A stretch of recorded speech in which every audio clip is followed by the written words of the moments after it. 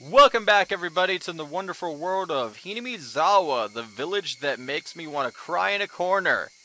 Last time, we made our way to school with Rena and Mion after Mion put a needle in our food, or potentially Rena. Not sure which, but either way, his last recording session was something, I will say that much. But before we actually get into today's content, I want to let everyone know that we are going forward with the Tea Party idea. Basically, I want to meet a middle ground with the people that wanted an analytical Let's Play and myself that wanted to just recreate the first Let's Play but give it an updated sort of commentary and keep the Let's Play spoiler free. This is sort of a way to appease both sides. I don't think I can do an entire analytical Let's Play because I find that I would probably run out of material by the end of Chapter 2, and people do want to see an analytical viewpoint from myself and what my thoughts are on Higurashi when they cry. So I think dedicating a 20 or 30 minute video at the end of each chapter will probably be the best outcome for both parties involved. I haven't decided how I'm going to do those, whether I'm talking over a blank screen, the thumbnail for each video, or quite simply editing together various videos from the Let's Play that just happened. I don't know, but we're going to be doing the Tea Party idea going forward.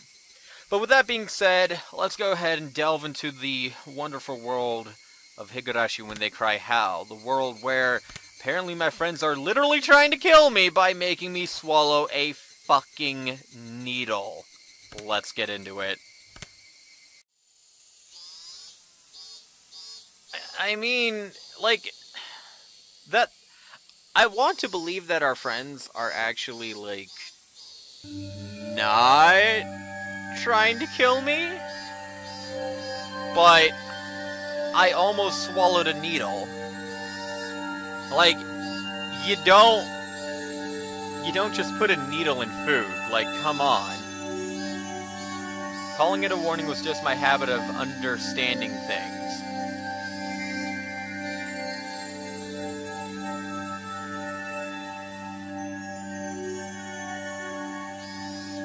I mean, I want to believe our friends are not trying to kill us, but look at the facts. I mean, Satoshi outright disappeared last year. Who's not to say that he found out something? That he was similar to us? Maybe he learned about the last 3 or so years of deaths that have been happening, the curse of Orishiro. Maybe he found out something that he shouldn't have. And because of that, he transferred or disappeared or whatever.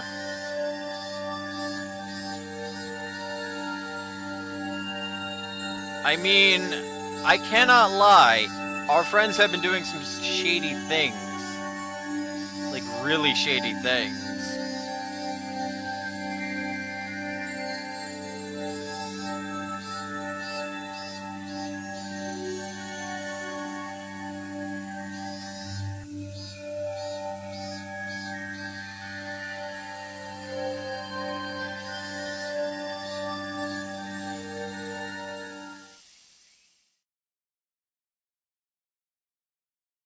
The answer should be obvious. Unfortunately, as much as we like our friends, and as much as we've had fun with them, we cannot deny the fact that at the very, very least, both Rena and Mion acting strangely points to them trying to kill us. I mean, there's misunderstanding, and then there's this. Rena corrected us for lying, even though they themselves have lied. Mion asking him about what's for lunch. That's all one thing. But Rena eavesdropping outside of our door for an hour, and then Mion and or Rena with the needle in our food, you cannot get past that. Not only that, but we do know Rena's past.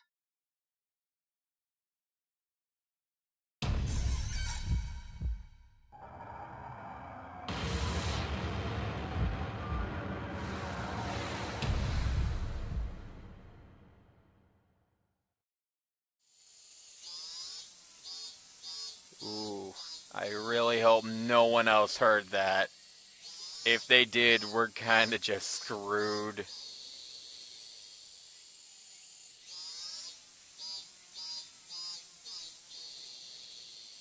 You can deny it all you want, but, I mean, eventually you have to come to terms, Keiichi. I've already come to terms. Like, there was a fucking sewing needle in your food. What else is it going to take? The fucking axe? Do you need them to come at you with weapons for you to realize, oh shit, they're trying to murder me? They put a needle in your food. They eavesdropped on a conversation you had with a police officer. They know where you are at all times. They're recording where you are. They're documenting it. They're trying to figure out where you are likely to be. And when you break the norm, they ask questions to try and figure out what made you want to go there. It's as simple as that. Like, there's nothing else that I can think. I almost screwed up my words.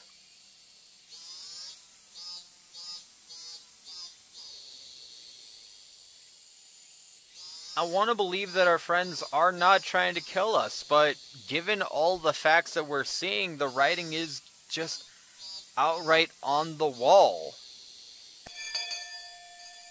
Holy shit, the class is already over. Didn't we just get here? Damn, we've been deep in thought this entire time.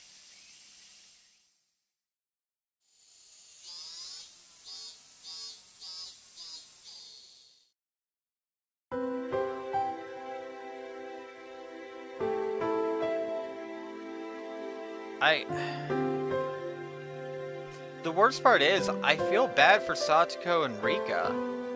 Because I don't think that they're in on this. I do not, for a millisecond, believe that Rika and Rena have anything to do with this. They have not shown themselves to be shit, I can't talk. They are not showing themselves to be antagonistic towards me. They don't have their own weird, creepy expressions. For all I know, they're just two kids that just happen to become friends with two really fucked up people.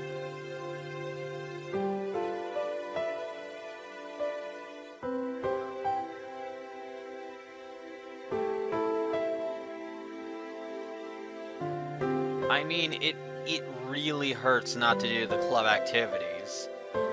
Trust me, this is coming from someone who enjoyed Yumineko for some of the smaller things before the murders actually happened. I mean, don't get me wrong, when bad things happen, that's also entertaining, but I mean, this is just us dying. It is chapter 1, to be fair. Just like Yumineko, it is chapter 1, but even still.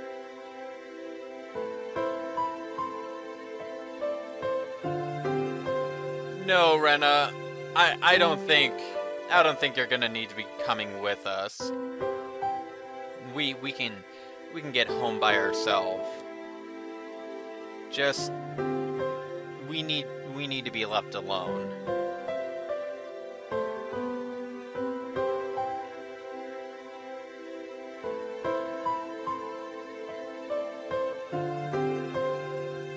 Mion, I have my own deduction game going on.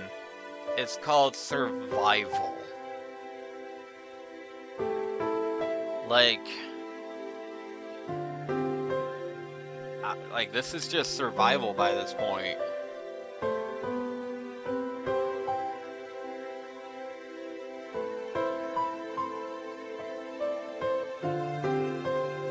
Aww. Aww. It hurts. It really hurts to leave.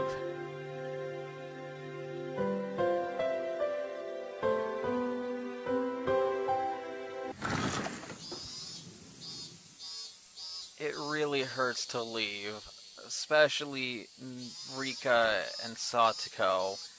They're probably not even in on this.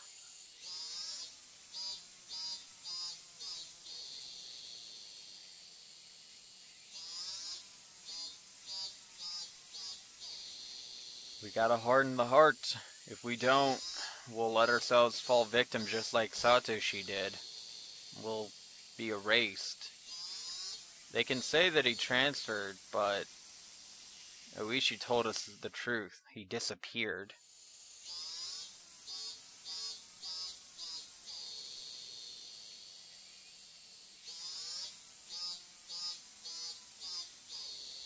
Maybe at one point they were. Maybe they still are, Keiichi. I can't really say. But by this point, they're trying to kill us.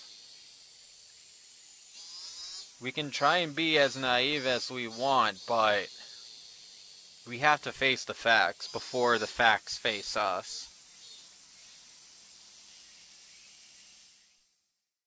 This is a harsh curse, like holy crap. And the problem is, I don't know where it all started. When did it get so wrong? Seriously, give us a break.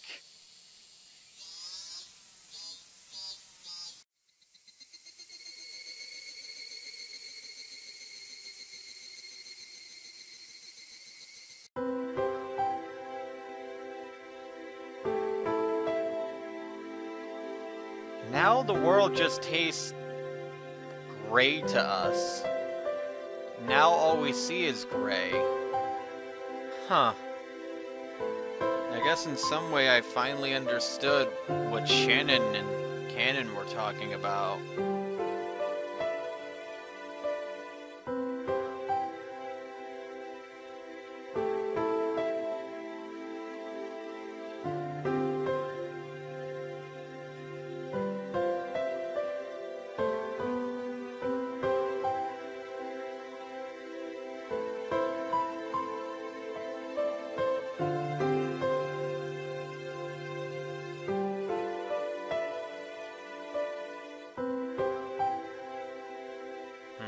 It just sounds like they're talking about business by this point. Nothing that we really need to concern ourselves with. I wouldn't call the food disgusting. Your mom made that for you. Or your dad. He is sitting at the dinner table.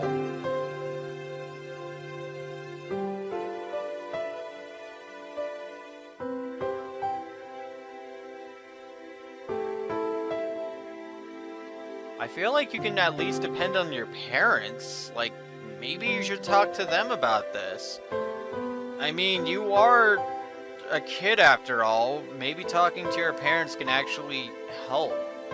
Talk to them about what's going on. Talk to them about the needle that happened. Talk to them about what you feel like's gonna happen. If you don't talk to your parents, you never know.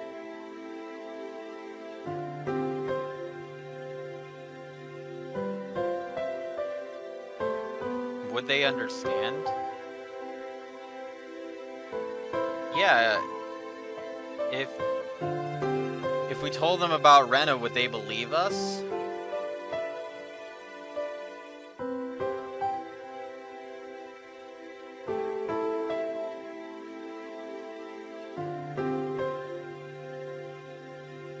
My high-strung mom will probably drag me off to a psychiatrist at this point.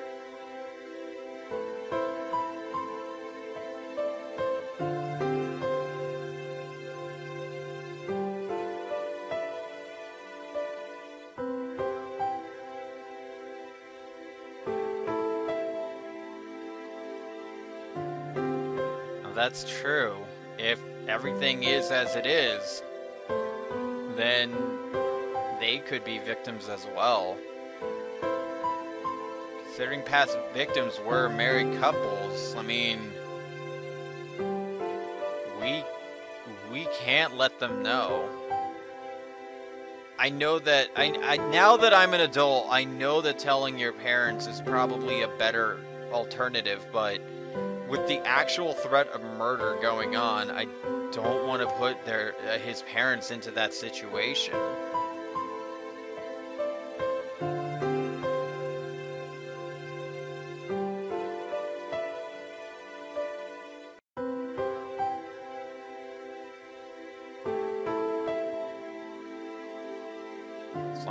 As long as my parents didn't know anything, nothing would happen to them. As long as my parents were here, this house would be a safe haven for them.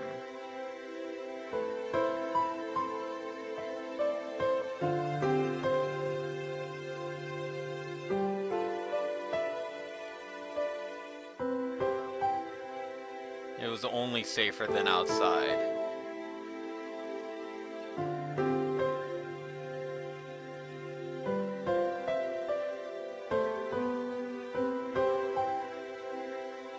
She really is the only person we can trust at this point.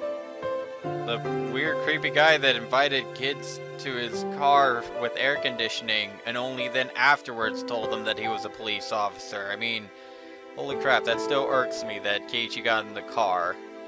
This was back before bad things happened.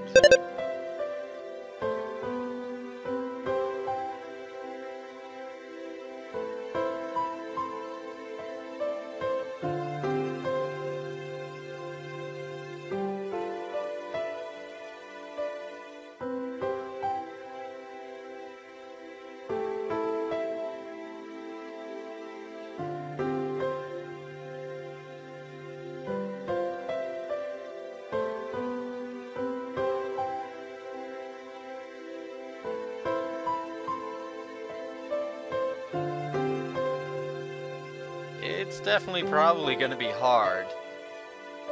The timing to bring Oishi in would be very difficult.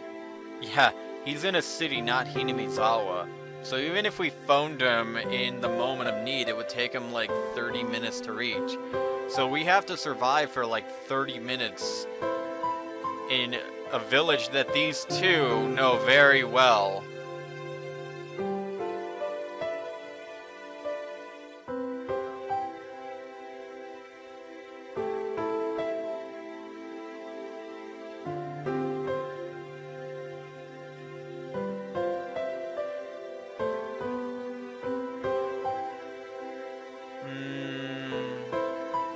Yeah, that's not reassuring in combat. It's also recognized as a weapon.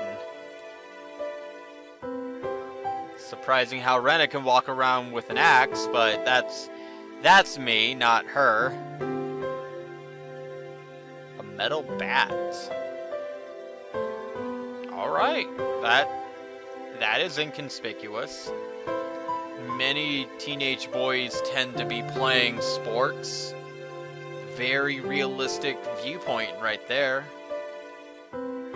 Just need to get there to school early enough to conceal it and secure it.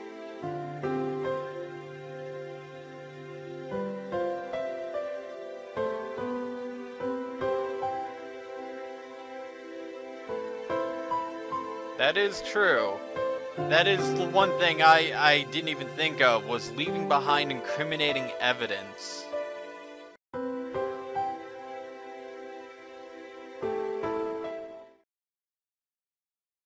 If we put in some evidence and write out a piece of paper what's going on, then at the very least, if we get screwed over, the bad guys will get screwed over too.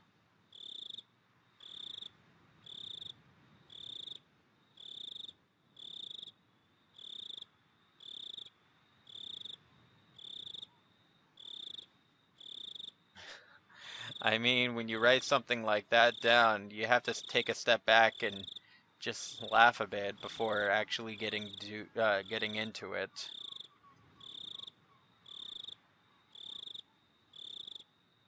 But we're going to leave Keiichi to his writing. In the next episode, we're going to continue on, so My name's One Crazy Fox One. This has been Higurashi When They Cry Hal. Thank you guys for watching, and I'll see you in the next episode. Till then, guys, see you then.